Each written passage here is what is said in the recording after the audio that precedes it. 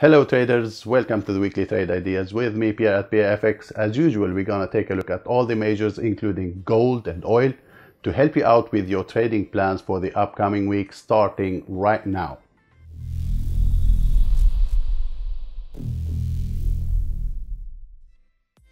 Hi guys, my name is Pierre. Welcome to my channel. This channel is all about helping you grow your trading account and making you a better trader.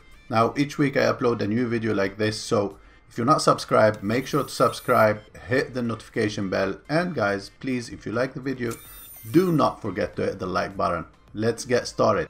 So as usual, we will start with the DXY, checking the weekly time frame.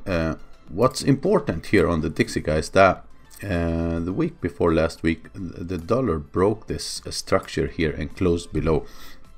That was key area because the previous swing was a higher low and a higher high, and this is now a broken structure, which means this trend that started is now invalidated, and we cannot think that we might keep going up yet.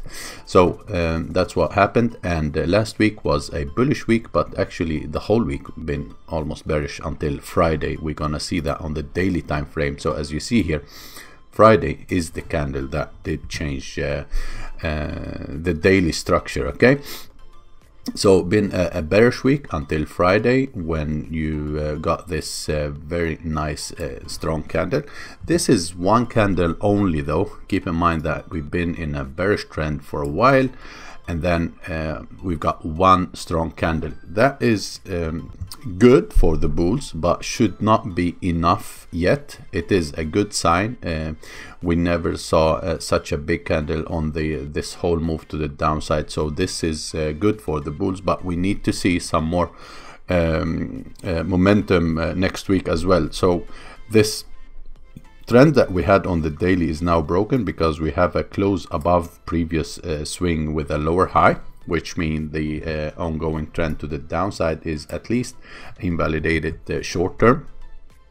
And if we go to further down, we see that on the 4-hour time frame we had this bearish channel that is now broken with a breakout of the channel and above previous high. This again a good sign, but in my opinion, and if you ask me, I want to see the dollar trading back above last month's monthly S1. Keep in mind these monthly pivots here, S2, S1 monthly pivot, they are for April, so we did not get new pivot for May yet. Next week on Monday we will get a new pivot, and I will change this. But again, it is not only about the pivot itself, it is about the structure here, been acting as support previously a couple of times, then resistance couple of times, and this area now is key for the bulls. If for me, the bulls need to break above that, give me a correction with a higher low, maybe a retest of this neckline,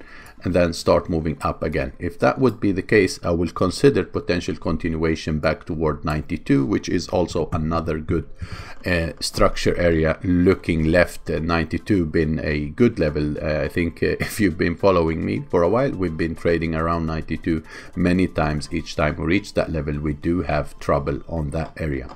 Okay, so that's my plan on the dollar. This is good, but it is not enough. One day only is not gonna change the whole this sentiment to the downside. For one day good sentiment, that is not enough for me, so that's why waiting for the breakout, higher low, and then we start looking for a reversal on the dollar.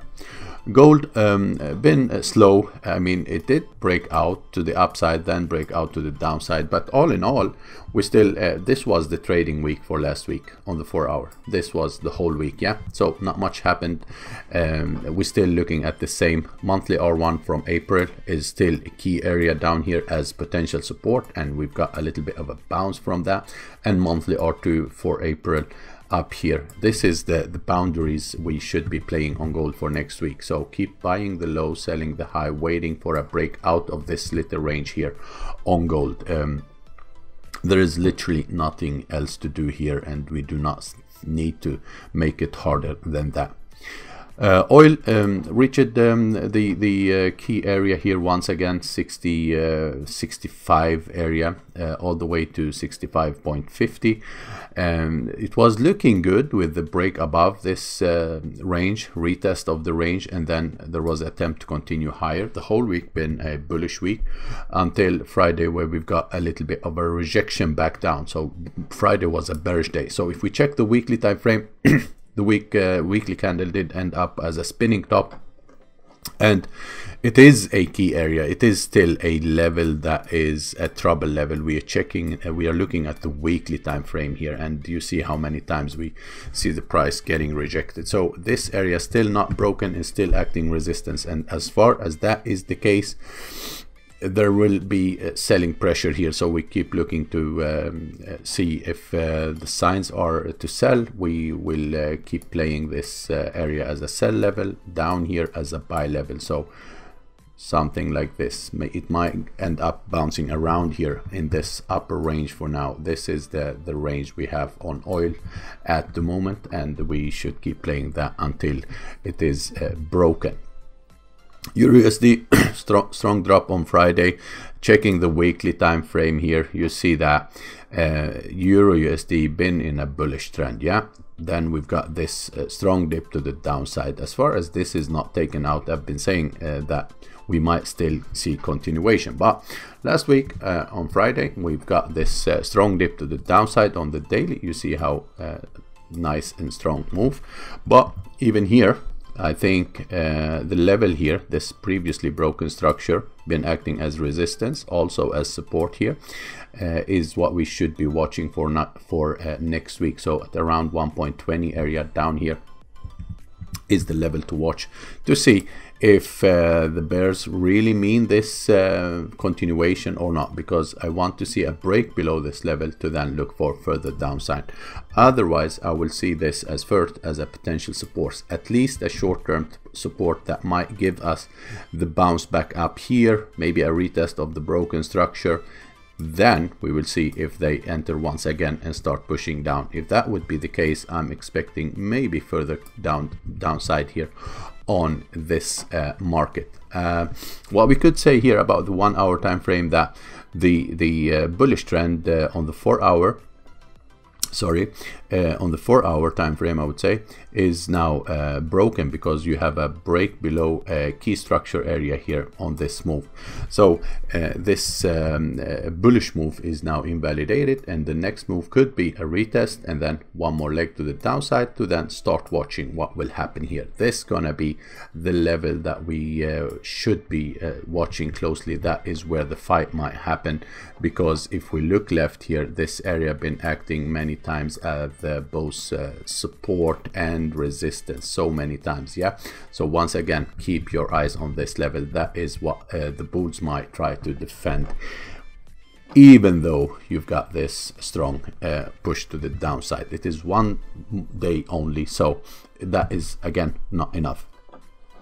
Sterling, on the other hand, this one was showing weakness already the whole week. It been going up, but slowly, lots of wicks, small body candles, and the move before was still a good bearish momentum. Here we've got a correction, one more leg to the downside, and now even here we are sitting at a potential support area. I don't think we have much looking left. We have this here all the way back, and then we have all these retests area. Okay, so it is not looking good for the bulls here. We've had this strong day only, and then most of the move is a bearish momentum. So for next week, we need to watch where the price is testing right now.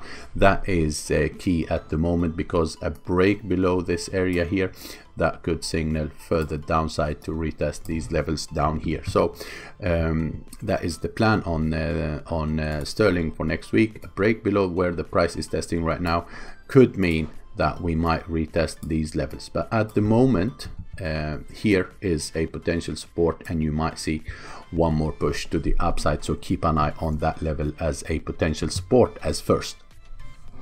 USDJPY pushing nicely to the upside now once again, even though you had a break below this structure.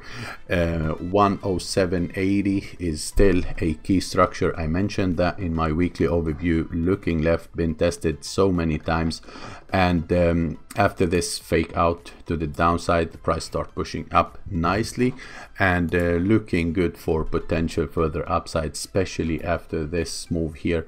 Another break to the upside here now. 109.30, where the price is testing right now, is a previous area of resistance as well, so we might see a little bit of a trouble. But if the bulls continue above that, do a retest once again, I'm thinking that we might retest that 111 once again on USDJPY. So as far as these lows are not taken out next week, keep looking to buy the dips and look for further upside on this market. USD Chief, checking the daily time frame, been in a bearish trend for a while until it reached the 200 moving average on the daily time frame, which is key. So we broke above that, we've got a retest, a correction and continuation, but then a break below this structure happened, which is not good for this leg. For this bullish momentum, it was not good, but again, it was so strong move. If we look on the weekly time frame, as you see on the weekly time frame, you had this whole swing all the way here, and this got broken. So it was a strong momentum. It needed a little bit of a correction. It was not good for the bulls to see the bears breaking below this level, but still it needed a big correction because it was only one direction almost. So what happened last week? 200 is still holding as support, so that gonna be key for now. And we've got this nice rotation back up. We've got this nice rounded bottom, but what is the area we are testing right now? As you see here, we have this previous support level, and usually or the textbook would say we've had a break, we look for a retest, and we look for continuation. So we are right now seeing the market making an attempt to push higher, or a retest of the broken structure to then give us further downside. So we should be watching this level for next week on the lower time frame to see what will happen. As you see here, the 200 moving average on the 1 hour been acting as a nice dynamic resistance, got retested shortly here, and then we have this previous structure as well to keep an eye on.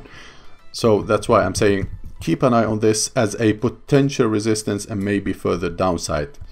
Now if this will fail, that would mean a little bit of a correction, a higher low to start being established, a break above the 200 moving average and the previous high on the 1 hour. That will confirm potential further move ups toward these areas up here, which is also yet another key level of resistance. So for next week, I will see this as first as a potential retest for more downside, but if they fail and break above it, then I will look for one more leg to the upside toward this area up here at around last month S1. USDCAD still in a bearish momentum on the daily and on the weekly, you see here, and I think the market objective is to tag this low down here or below that as well. The weekly candle is a big huge bearish candle, so the momentum is still there on this one. The daily as well, since the break below this area here, there was nothing else to hold it until we reach this previous low down here. So I still think the market objective is to reach that low, tag it, and maybe trade a little bit below that before a reversal.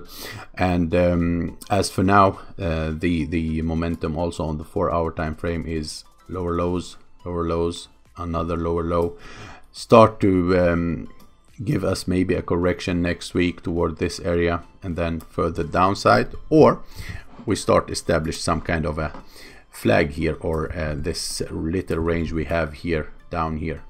If this breaks, then further downside to come on this market. So for next week, I will keep an eye on this previous high. If they break above it, then we potentially gonna have a little bit of a correction toward these areas, then we might expect a little bit trouble for further downside. Okay, those are the scenarios for USDCAD. Aussie USD still inside the range. This was not good, with a couple of bearish days for the bulls though, and we knew that we might see some trouble here. Looking left, it's been an area that acted as resistance previously, and last week we've got a couple of retests here.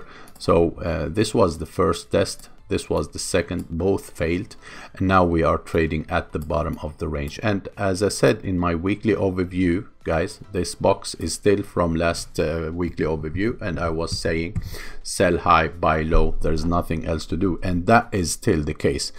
The structure did not change, and we do not need to change the plan either. As far as we are holding inside this range right now, we are at the buy low level, so we look for buys here until it shows us that we have a break below. Then we look for a retest and further downside toward these levels instead. So at the moment it is not broken, and we should looking for potential bounce to the upside. New Zealand USD also reached a level of interest looking left. It was a previous swing high, failed to continue higher, and Friday was a big momentum candle, as on many other USD pairs. And the 4-hour time frame, you see it clearly here. We start having a little bit of a divergence on the RSI, and a lower high here established, another lower high established, and then we've got the break to the downside. So we have a couple of structures that been broken. We had this, we have this one as well, and yeah, that failure could signal potential continuation to the downside. But I would say, first of all, we need to see the market breaking below the range. This is the level that I'm watching for next week. This need to hold as support. Otherwise, if they break below that, we are pushing toward last month pivot point down here at around these levels. The broken structure here is key for now. So as first for next week, watch this level where the price is testing right now as a potential support, at least minor support, I would say, and maybe a little bit of a correction. Now if they fail to break higher once again and start giving you a lower high, then you might look for potential sells at this area. Looking left, it's been acting as resistance previously as well, even here. So yeah guys, that was it for this week. Thanks a lot, and see you next Sunday. Bye bye.